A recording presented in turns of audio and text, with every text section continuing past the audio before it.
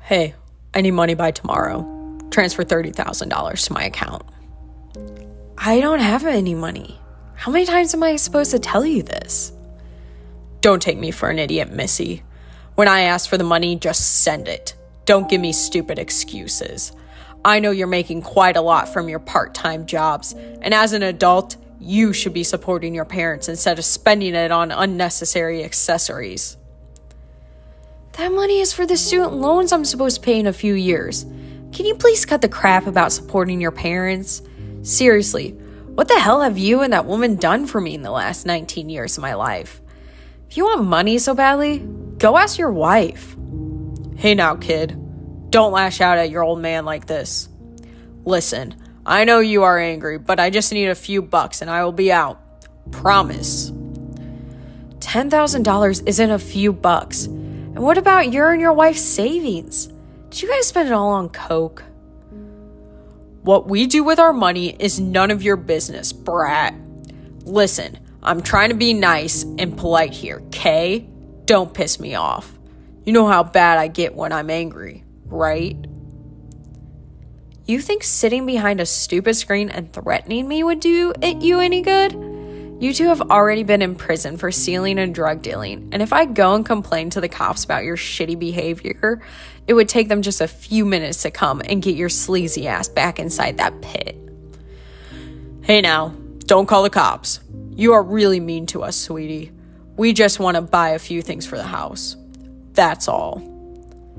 That ain't my house, though. You two shitheads kicked me out when I was 13. Or have you guys forgotten? Has the white stuff eaten up your brain cells too? I'm not giving you a single penny. 4 years ago, when you guys got out of jail, I paid for everything. I worked my ass off, thinking you two would get better and start living a decent life. But no. All you guys did was spend more on alcohol and hookers, and now you want me to make that same mistake? Hell no. I don't want to have anything to do with you two. I was dead for you guys when I was born, but you guys died for me 3 years ago. You bitch! How dare you talk to me like this?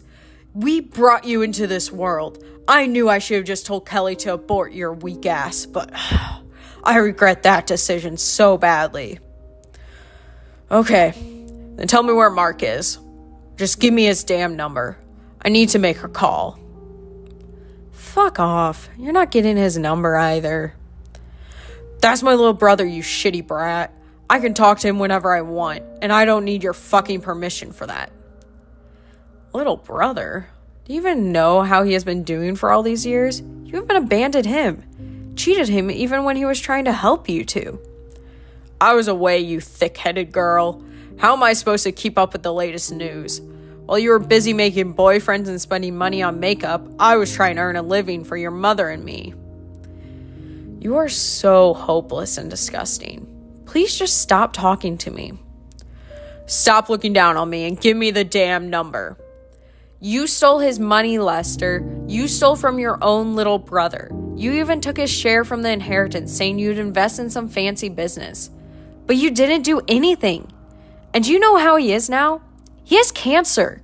He is alone, struggling, trying to keep up with this world and supporting me as much as he can, while you're doing again is asking for money. We don't care anymore. We stopped caring a long time ago. Stay away from us.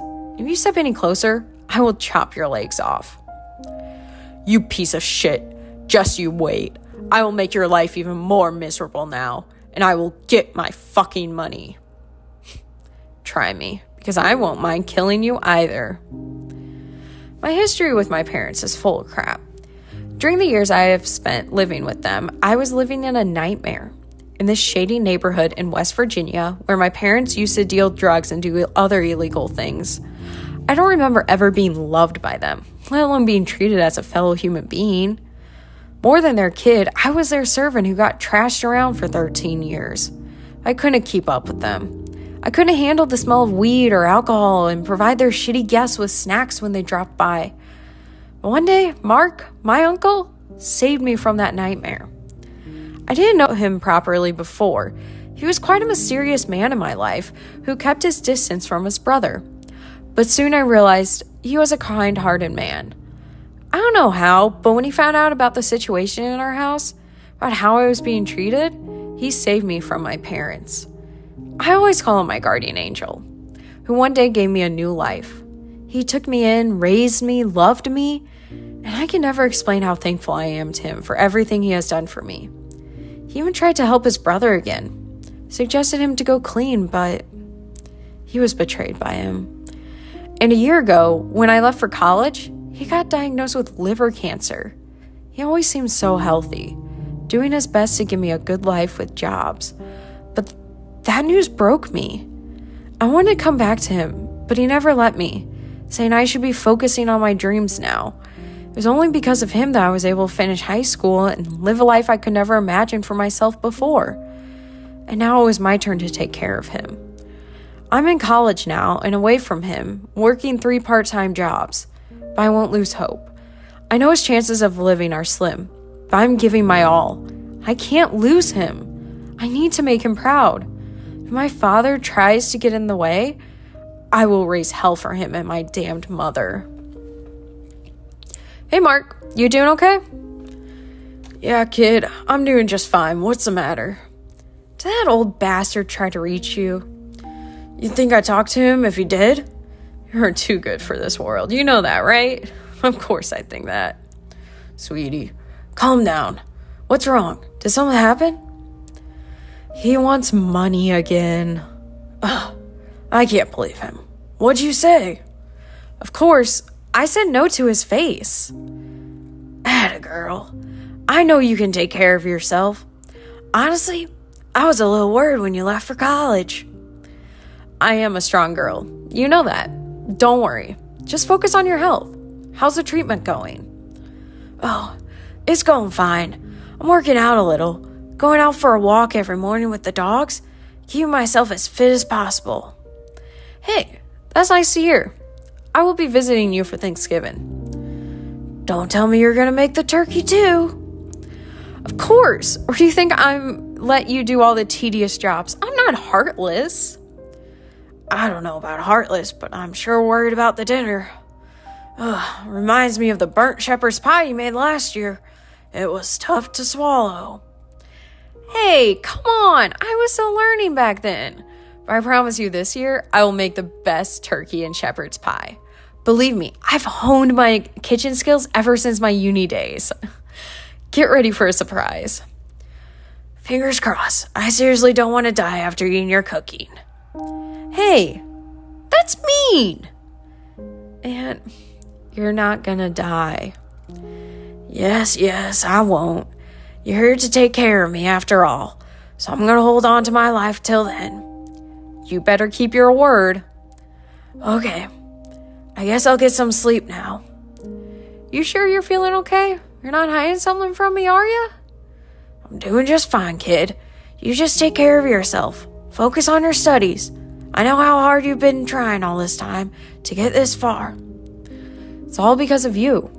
If you weren't there for me, I'd have just been homeless. I curse myself every day for being born in that house, but you gave me meaning to my life.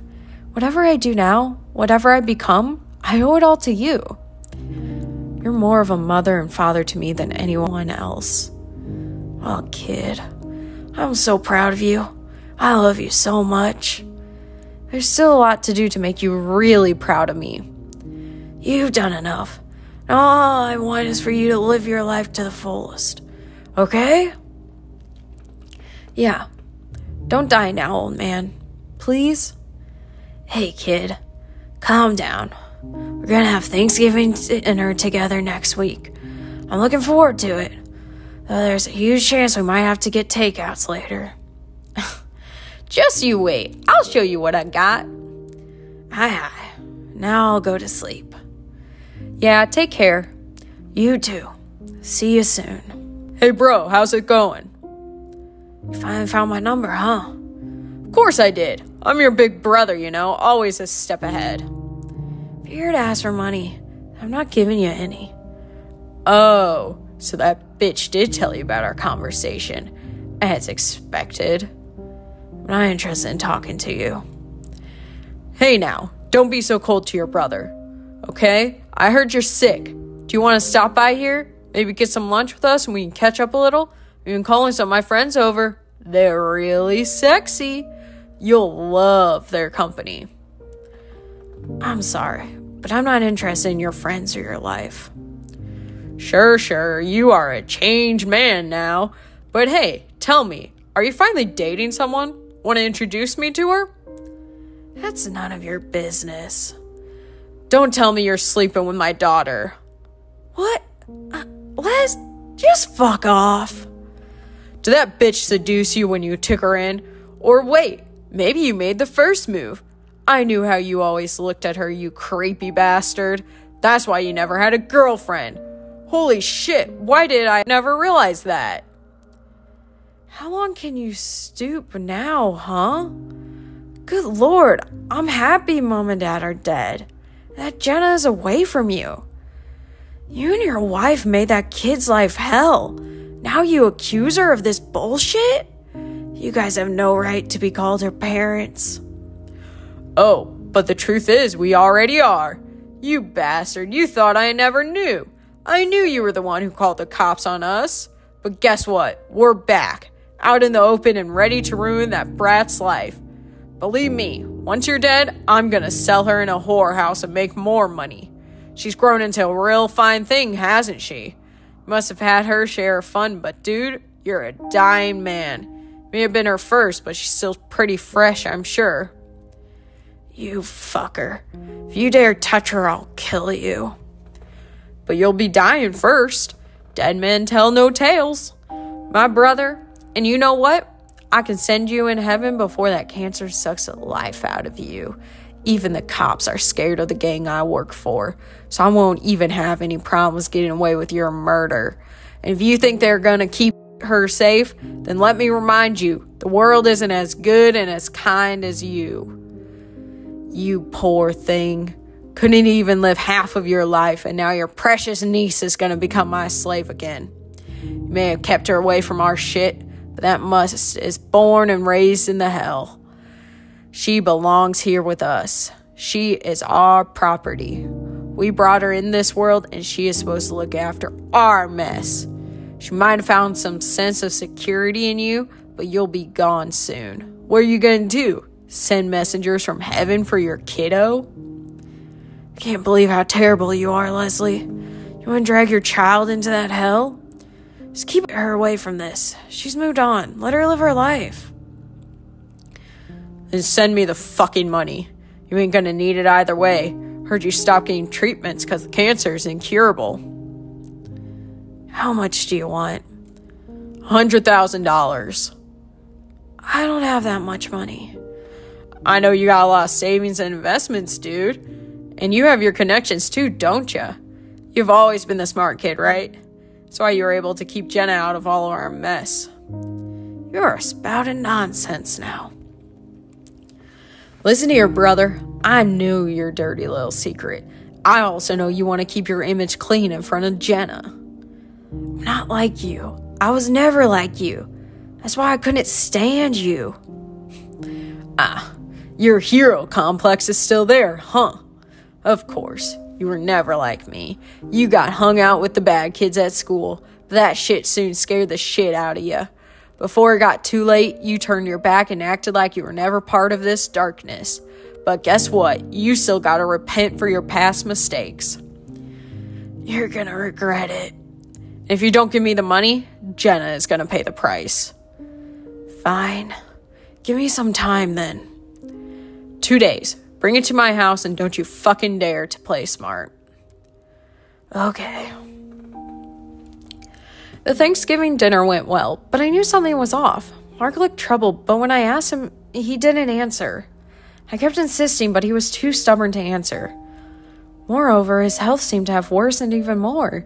He had gotten even leaner and couldn't even finish his meal properly. I stopped pestering him after a point and just spent the day having a casual conversation. We laughed, talked about the good old days, and then went to sleep. The next day, as I was leaving, I heard him suddenly apologizing to me. I didn't understand why, and when I asked him, he just gave me this infamous "you'll be okay" smile. I cried in his arms then. I cried a lot. Part of me knew this was the last time I was seeing him and holding him close, but I didn't want to believe my words. I'm so proud of you. That was his last words to me. 3 days later, he passed away. I was devastated, lost. I knew he didn't want me to see anything like that. I was a strong girl, the one he had always been proud of. I don't plan on disappointing him ever. As time went by, I kept on with my life. It was tough, but I managed. Classes, work, studies, they kept me busy. But soon, I heard the names of my parents being announced in a news channel. Apparently, the two were shot dead in the old house where I used to live before 2 days ago. It is speculated that the murder could be due to debt issues that a notorious gang they were involved with finally got rid of them. Surprisingly, my name was never mentioned. Neither did the cops approach me for any sort of investigation. I don't know how that was possible, but honestly, that was a relief. They're gone for good now. I was never interested in my parents' lives. I never even tried to learn about them. My uncle always told me to focus on making life better, and I planned on doing that. 10 days after his funeral, I received a call from his lawyer, telling me I'll be inheriting his will. $30 million in total. It was a huge shock to me because I never considered him to have so much money. But why did he never spend it on treatment? I could have gotten him better, couldn't it? When I met his lawyer for the paperwork, I tried to get more information out of him. However, it seemed like the man had taken an oath to never reveal a single thing about my uncle. It was kind of awkward, but I was able to move past that. Once I was done signing the papers, his lawyer handed me a letter from Mark. "Read it at home," he said before driving off. It left me confused, but I did as I was told. I took it home, but when I read it, my heart shattered as I collapsed on my knees, crying. "Hey, Jenna. By the time you get this, I'll be gone. Sorry, kiddo. Couldn't stay for long, but I was already a goner. The doctors knew I wouldn't survive, but I requested them to never tell you that. You were already hell-bent to drop out of college. Jeez. But I'm glad you didn't do that. The treatment stopped working after a point, and, well, I don't want to spend more money on my dying body. Honestly, you deserve it more. Don't get angry, please. I had a great life.